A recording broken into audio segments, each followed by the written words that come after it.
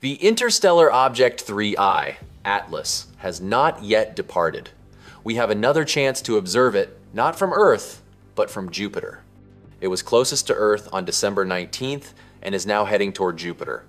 The fact that it's going to Jupiter is very intriguing, and we'll explain why this exact trajectory is one of the most revolutionary anomalies. When we dive deep into analyzing the multiple layers of mystery surrounding the interstellar object, 3I Atlas, we encounter an impressive and bewildering catalog of 15 to 16 distinct and scientifically inexplicable anomalies. Each of these anomalies, when analyzed individually, would already be sufficient to revolutionize our understanding of cometary physics and interstellar object behavior. However, when we consider all these anomalies working together as an integrated and coordinated system, the picture that emerges is even more extraordinary and disturbing. The super long and narrowly collimated anti-solar tail remains the most visually dramatic and scientifically impossible feature to explain using our current physical models. But there exists an even deeper, more subtle, and infinitely more disturbing anomaly that goes far beyond the visual characteristics we can observe through our telescopes. This anomaly is related to the specific and apparently intentional orbital behavior that 3I Atlas demonstrated during its critical perihelion period. During the moment when the object was positioned at its closest approach to the Sun, completely hidden and invisible behind the gigantic solar mass, where our most sophisticated terrestrial observation instruments could not detect, track, or monitor it in any way, something absolutely extraordinary and unprecedented happened.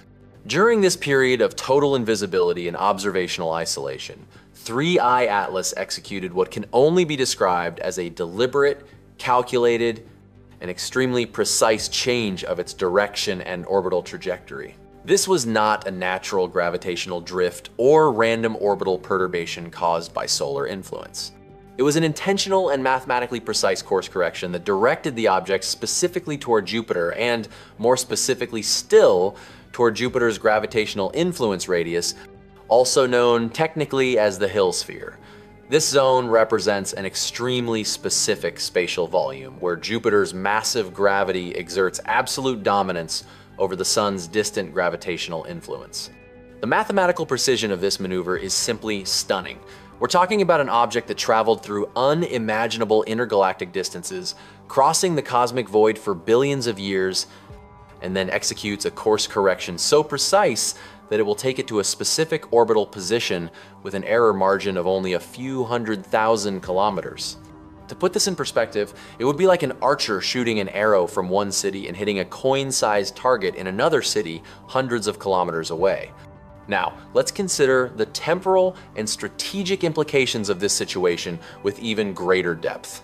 When this object or entity began its epic journey through intergalactic space literally billions of years ago, departing from some distant stellar system located in a completely different galaxy from ours, our planet Earth simply did not exist in any recognizable form.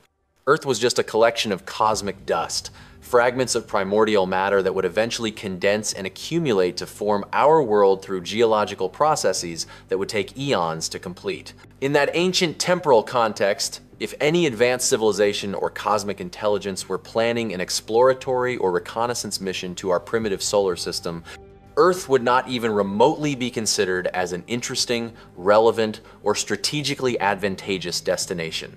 There was no life, no breathable atmosphere, no oceans, nothing that could attract the attention of sophisticated interstellar visitors. Jupiter, on the other hand, has always been and continues to be an obvious and logically superior strategic choice. It is exponentially larger in mass and volume, infinitely more interesting from a gravitational and scientific standpoint, possesses a complex system of moons that could serve as operational bases, and offers substantially better and more useful gravity for potentially building permanent infrastructure, advanced monitoring stations, or long-term operational bases. The speculative possibilities are simultaneously fascinating and disturbing. It's possible that an advanced civilization has already established some type of permanent presence, hidden infrastructure, or monitoring system in the Jovian system long ago. Who really knows what might be hidden in the depths of Jupiter's icy moons, in distant orbits around the gas giant, or even within the planet's own dense and turbulent atmosphere. Our unprecedented scientific opportunity. The current situation presents us with an absolutely unique and historically unprecedented scientific opportunity. We have the real and tangible capability to collect a massive and detailed amount of additional scientific data during the critical months ahead. This is an observation window that may never repeat in our lifetimes or even in the lives of several future generations. Currently, we find ourselves in a period of intense scientific anticipation, anxiously awaiting the official release of crucial and potentially revolutionary scientific data that will be made available to the global scientific community at some strategic point between January and March of next year. This extraordinarily valuable data has already been meticulously collected during recent months by a variety of sophisticated scientific instruments and advanced space probes, but the responsible scientific teams must wait patiently until they can completely extract, thoroughly process, and analyze in detail all this complex information from the spacecraft that collected it under extreme deep space conditions. The most critical and significant date on our scientific calendar is the 16th of March 2026, when 3I Atlas will reach its maximum orbital approach to Jupiter. The most precise and sophisticated orbital calculations available indicate that the predicted perigove distance will be exactly 53.6 million kilometers, a measurement that is not only extraordinarily close, but almost suspiciously and impossibly coincidental when compared to Jupiter's gravitational influence radius, which is precisely calculated at 53.5 million kilometers. This proximity is not just statistically remarkable, it's mathematically almost impossible to be the result of random natural processes or cosmic coincidence. The precision of this orbital approach is so exact and deliberate that it borders on the impossible from a statistical probability standpoint. We're talking about an error margin of only 100,000 kilometers in a journey that crossed intergalactic distances of trillions and trillions of kilometers. Juno mission capabilities and limitations. To adequately understand Juno's potential as an observation platform for the historic encounter with 3I Atlas, we must first establish a clear and detailed analysis of its real technical capabilities versus its fundamental operational limitations. This distinction is absolutely crucial for establishing realistic expectations about what we can expect to observe and document during this unprecedented event.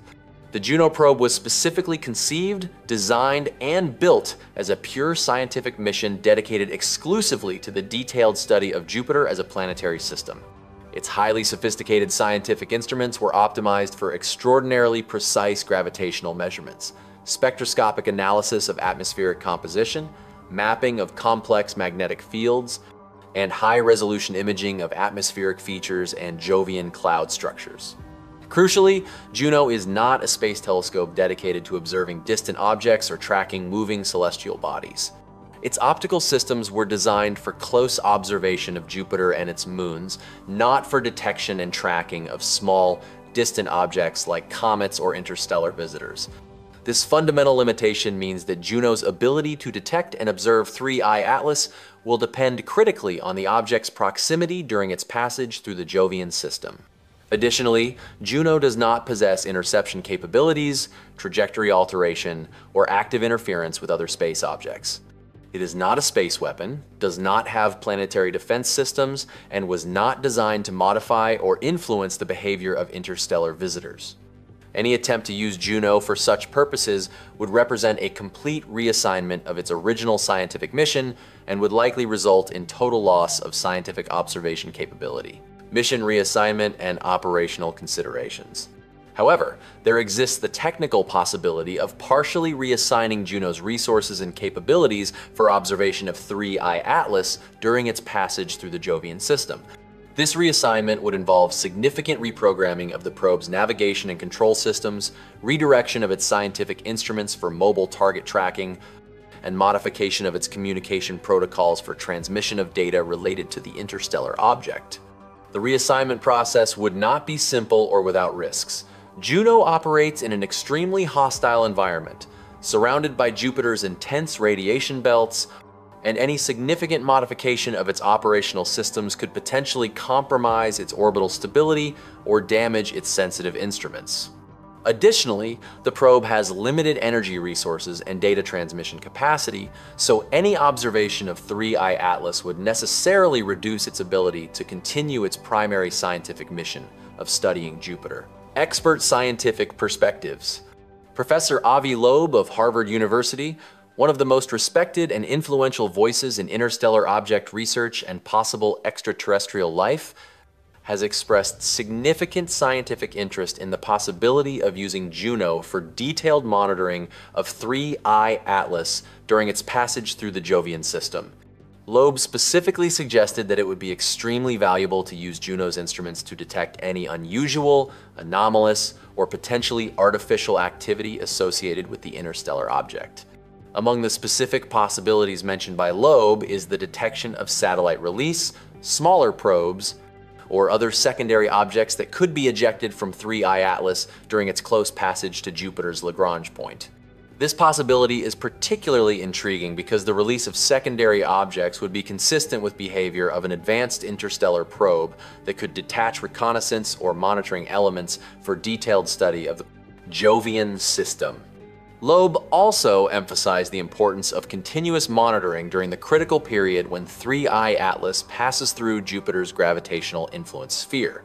This is the moment when any advanced technology associated with the object would be most likely to activate navigation, communication, or exploration systems, as it represents the ideal opportunity to establish permanent presence in the outer solar system with minimal energy expenditure. As an investigator dedicated to discovering the truth about 3I Atlas, I maintain an unwavering commitment to continue this investigation regardless of where the evidence may lead.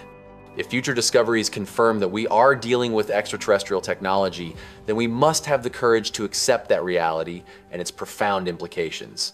If we discover that all anomalies can be explained by previously unknown natural processes, then we must be equally willing to accept that conclusion. The objective is not to confirm biases or promote specific theories, but to follow the evidence wherever it leads and communicate discoveries honestly and accurately. Scientific truth is more important than theoretical comfort or conformity with established paradigms.